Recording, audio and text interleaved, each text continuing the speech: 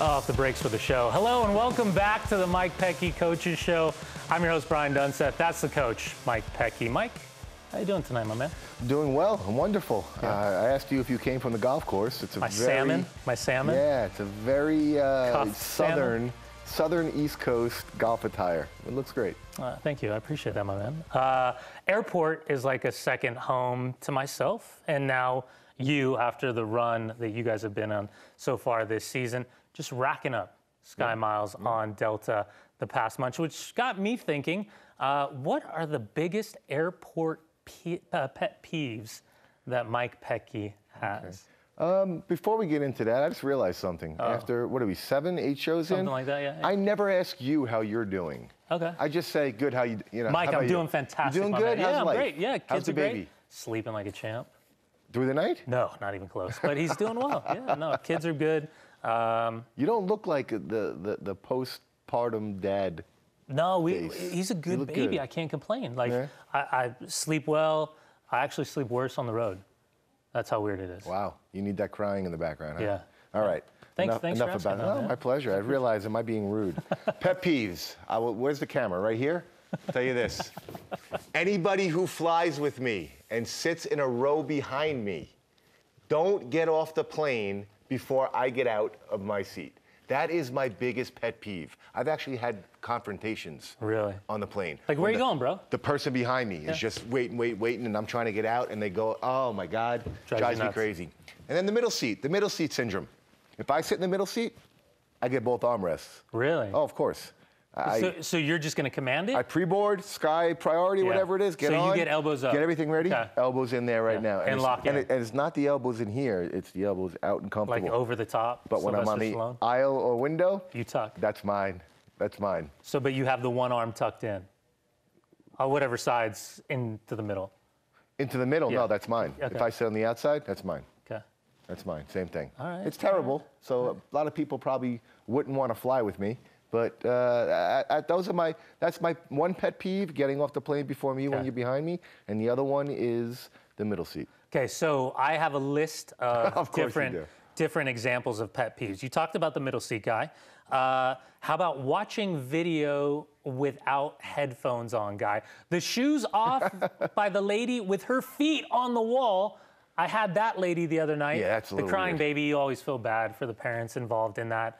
That won't stop on a 4-hour flight. No, but what about that bothers you? No. I'm just saying potential pet peeves. I'll go through the list. What about Matt Gash snoring and then waking himself up even with his noise canceling Bose headphones on? And then, like you guys, the guy that gets up and tries to rush off the plane and he's in seat 22. Well, Matt Gash, for those who don't know Matt Gash, he's sitting right over here, and he works for RSL, and he's awesome.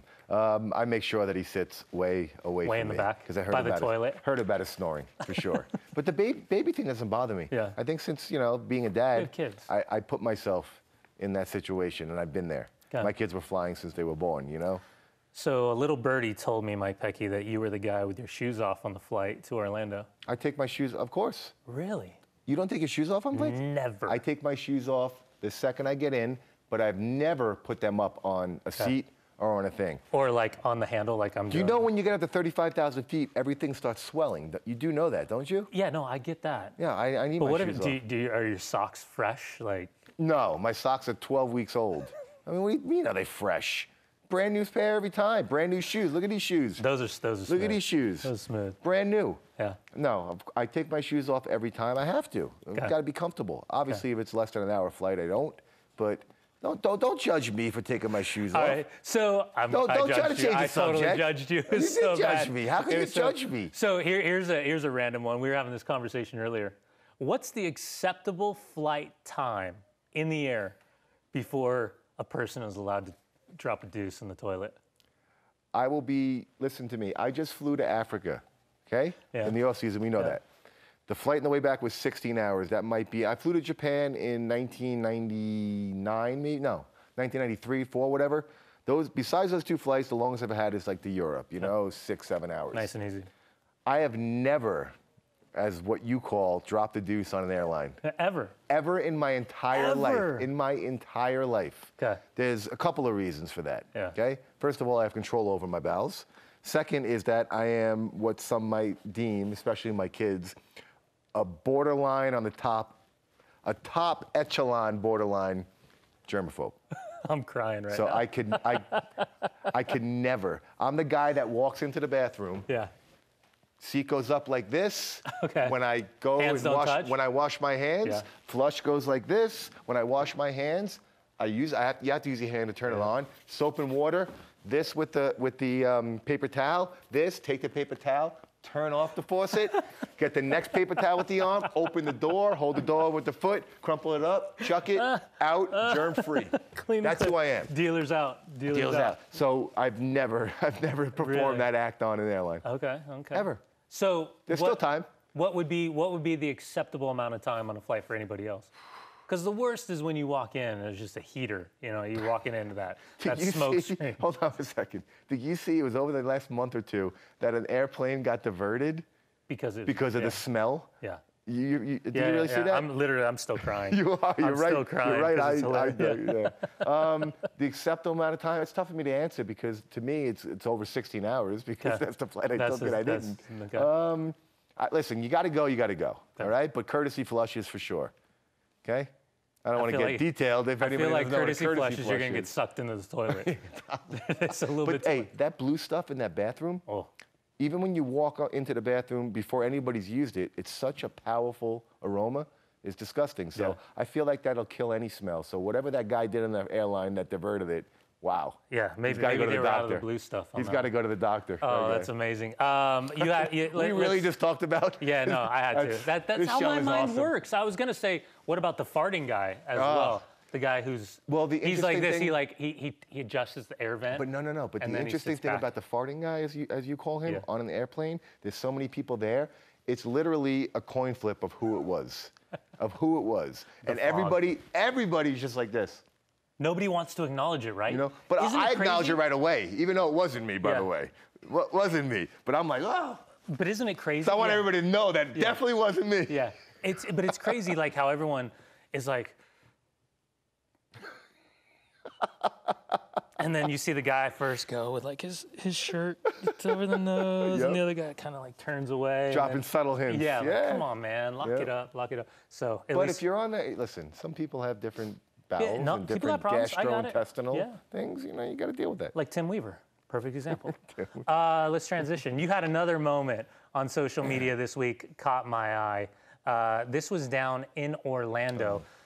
They had done such a great job with these seats after the Pulse nightclub shooting. Your tweet: respect, period, equality, period, end the violence, hashtag Orlando United. Mike, in today's politically correct and politically charged climate, what, I don't want to say what makes you do something like that, but I would imagine before you tweet that out, there will be a certain amount of at least understanding that there's a chance someone might come back to you or come at you about that. Interesting you started that. I could care less, and we'll get into that, I'm sure. I could care less if anybody disagrees with that or anything along those lines. Short answer of why I did that tweet.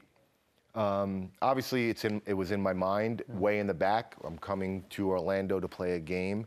I was very aware of the rainbow seats and what they stood for. Yeah. But walking into the stadium, it wasn't on my mind. Yeah. And I remember walking in for training the day before, and everybody's going, getting the soccer balls out, kicking it, and I was just taking the stadium in, looking around, looking all around, and it caught my eye, and it just literally hit me, because I put myself back in the moment of that day, and I'm not here posturing. I had nobody who was affected from that as far as somebody there. You know, I didn't have any connection to it other than the fact of how terrible it was. I remember my wife and I sitting to the TV that day and watching it, and it was just an interesting feeling, because I just went from thinking nothing about that training, the next game, to those rainbow seats and what they stood for. And for the rest of the practice, I was obviously in tune with the practice, but my mind just started going many different ways. And then after training, I felt I needed to, and I'm not a very openly political and activist person. I have very strong views on a lot of things, but I've never really put them out there. And I don't think I put anything out here, to be honest with you, which I want to get into as well. But again, it was just the power of looking at those seats. You could see them on TV. I remember the opening game of Orlando when they talked about them, showed them, did the backstory. And but there's nothing like sitting there and looking at them and knowing what they stand for. So I wanted to go in there, and I actually had to ask somebody who worked there, because I didn't know this. Are those seats for people, or are those like vacant seats for the people from Pulse nightclub? And he said, no, people sit there. So then I went and sat there. I didn't want to sit there if it was not. And I had somebody take a picture, and you know, it wasn't a long thought of what to write. It was just simple, you know, respect equality, you know, stop the violence. Hashtag, because on it says Orlando United, which is awesome. And that was it, to be honest with you. And there's a lot more for me to go into, but that was the short answer to your question. You and I both have boys, young boys, that are transitioning into men. And a lot of times you and I have talked kind of privately about respect and the impact and really the lack of respect we see in today's world. How does something like that, in that moment, also trickle down to you being a father and having two young men that you're raising in this world? A lot. You know, that was part of the thought process during that training. My mind just started going to a lot of things, you know, and one of them was that I have the hardest job in the world, as you do, as, I don't know, 100 million people, however many people in this world do, as a parent, as a father. I have two young boys. And, you know, it just, Brian, another thing is, it just doesn't make sense to me, some things in life, you know? I think I've said this comment many times about a lot less significant things, but some significant like this. I just can't imagine myself, much less anybody else, walking down the street with my son, and my son says, why is that man holding another man's hand? Or, you know, to take it further, why is that man wearing that turban on his head? You know, and for me to turn around and say, because they're different and you have to stay away from them. It doesn't make sense to me. I have a lot of rules, and we talked about this before the show. I have a lot of rules, but one major one is that you treat everybody the way that you want to be treated, and you don't judge somebody by either A, what they look like, or B, you know, what they're doing as far as, not everything, of course. If someone's walking around with a Schwartz sticker on their head and spewing venom, by all means, judge them and stay away from them. But I want to raise my kids that they can make the best possible decisions when they're not under my roof, you know, and they have clarity. You know, my kids go to Catholic school. My kids were raised in a Catholic church. We could maybe save another show about how I feel about religion, all right?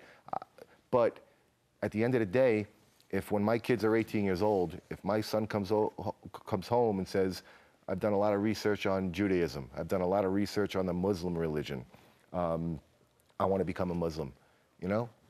Hug, you've made your own choice, because again, to go back what I said before, to judge somebody by holding another same-sex hand, or to judge somebody turban, to say that, oh, because 9/11, they flew airplanes into towers, that all Muslims are bad. That, to me, that's ridiculous. You know, so I want to set an example for my kids, but it's also very much my beliefs. You know, I feel that everybody, I mean, the Bill of Rights or the Constitution, you know, all men are created equal. You know, everybody has the right to life, liberty, to pursuit of happiness. You know, why would a man or a woman who is gay, why does that bother people? You know, you could get into the biblical form of this and all that stuff, but they're happy. They found something that makes them happy. You know, so it just doesn't make sense to me. So that's the longer answer to it, and I probably said more than I should have, to be honest with you, but it's the way I feel. So you brought up something that touched home for me. For those that don't know, my father, proud gay man, came out in really a tough time. And I was 11 years old when I asked, you know, Dad, are you gay? And he asked, you know, why are you asking? What do you mean? Would it change how you viewed me? And no, absolutely not. Because it didn't change anything for me. He was still my father. And I split my time between Southern California and above the Castro in San Francisco, and Hamburger Mary's, and having this whole different cultural experience as a young person. And to your point, my boys don't know anything different. The idea of it's grandpa. Yeah. It's everybody. They love him to death. It's their grandpa. Nothing's changed. So it's when you think about LGBT and the world that we live in now, is there any personal connection for you when you look at kind of the influence that someone like yourself can have? I don't. It's tough for me to answer. I don't look at it as that I have influence. Perhaps I do.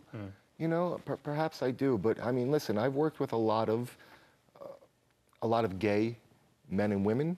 I have a cousin who's gay that I went to high school with and same age as me, and saw the firsthand things that he went through. But as far as my stature or influence or whatever, I'm not trying to influence anybody. Perhaps I am.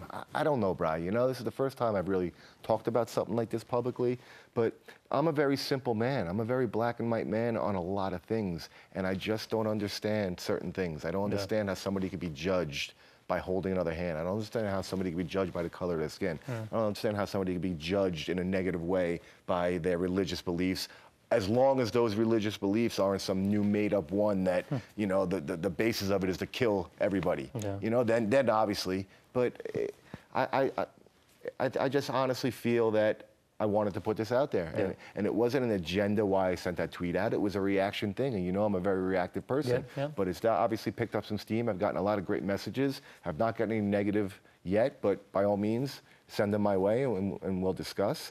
And I just want to set an example for my kids, because it's the way I believe. And when they get old enough, if I've raised them right, hopefully they'll believe in good things. What we also saw this week was RSL homegrown Corey Baird's tweet, which you can see right here.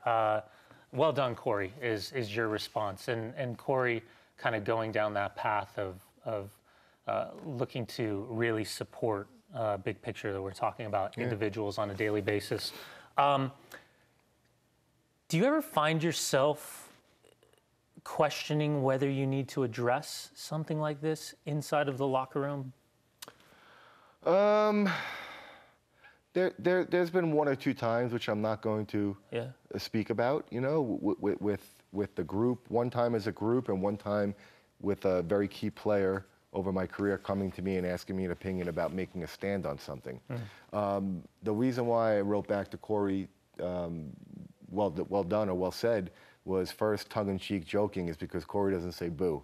And to all of a sudden see him come out with this powerful message, I was extremely proud, But the other thing is that I want players, and I want not just my players, all players, anybody who's in a situation that they have followers or they have the ear of people, as long as that message is right, and a lot of people can dictate in their own mind what's right and wrong, but I feel that it was great what he wrote, and I just wanted to tell him, hey, well said, buddy. That's it. We didn't talk about today at practice. Maybe we'll talk about it tomorrow. Maybe I'll bring it up to him. If he would like to come talk to me, more than happy to, but I might bring it up to him because I'm proud of him for saying that. I'll be honest, I'm a bit disappointed that we haven't seen more players that are comfortable coming out. Well, people are. Okay, sorry. After Robbie Rogers came out, first openly gay professional athlete and soccer player a few years ago, I kind of have this theory, and I've tested it out in a bunch of different realms, but soccer locker rooms are kind of, I don't know, the most welcoming, understanding professional setting out there in sports. And mainly it's because of the background makeups. You think about the language, you think about the culture, you think about the religion, you think about the sexuality, just to touch on a few. And how many times, both you and I, we've never talked about this, but have played with players that feel comfortable enough to trust you with their own personal story and their own personal journey. Kind of your take over the years of growing up in Major League Soccer, transitioning from a young person into an adult and now into management. Does that theory kind of stand up of how diverse and accepting you see locker rooms nowadays? Absolutely, and I've come across certain things, in almost 20 years, and I'm trying to think of a time that it was handled in a negative way, so I think it's wonderful. But I'll also say this, is that I kind of get, especially in Major League Soccer, while maybe not a ton of people are very openly about their views on whether it's sexual orientation, whether it's gun control, because those are hot topics right very now. Judgmental. You know, and I found myself as well over the years, not now, obviously, because now I'm speaking my mind, and I will continue to, but, you know, contracts, you know, all that stuff. You know, how is this going to go over with my owner? How is this going to go over with the fan base and stuff like that? And, you know, I've always lived my life with being honest to people. There's been many times that I've chosen not to put something out there, but if it was asked, I've always been honest about. Yeah. But I get that dilemma that maybe some players get. But we're in a world right now. I mean, we're in a world right now that, you know, as a father as well, and I'm sure many parents, if not all of them, realize that there's a lot of things going on, not only in this world, in this country, that have to be addressed. And I'm not saying they have to be addressed from everybody socially or on a grand scale, but to your kids. Yeah. There's no hiding. There is no hiding from certain things. I mean, you could turn on, even on a kid's show on Disney that my kids watch, there's topics of certain hot button issues, you know? So you're forced into that. So I think that the more that people speak out and they do it in the right way, without an agenda, that's my East Coast, agenda, without an agenda, I think it's only going to make things better. We've talked about a couple of really interesting topics that I think a lot of people are not just hesitant, but a bit fearful to have this conversation. I guess it's my hope, as we continue to kind of talk about this tonight, that everyone will feel just a little bit more comfortable, especially inside that locker room, because as we both know, LGBT world needs as much support as possible. But and again, Brian, I'll say one more statement, is that it's pathetic in a way that it does need that much support. We're in 2018. Yeah. You know, we're in 2018. And it just, you know, another thing I want to say is that years ago I had a run-in with a casual friend, I guess you could say, not a close friend or anything. And he started spouting off about a couple things. And I asked him a question. And I said to him, I said, all right, you get a person of a different color in the room, you get a person of a different sexual orientation, different religion, and you put a hood over them, and you have a conversation with them.